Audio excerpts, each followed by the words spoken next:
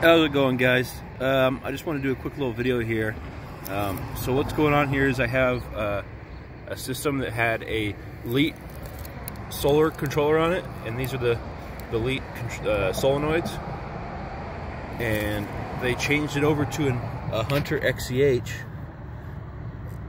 but they left the Leit Solenoids on there thinking it's the same thing. And there's a couple reasons why that won't work. Number one is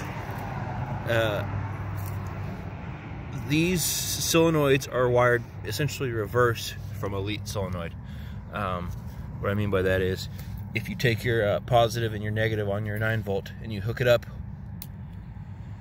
that just closes that. And then if you do it the reverse, the negative to the negative and the positive to the positive, it will open it. And if you do it on the Leit, it's the opposite. So if you just hook a controller up and leave it wired the same way, you are going to open when you want to close, and you're going to close when you want to open. If it works at all. And when I say if it works at all, it's because this is also a 3.5-volt, give or take, solenoid. So this solenoid being energized by 9 volts a lot, it's going to eventually give out. And then you're just going to have an open line, no continuity.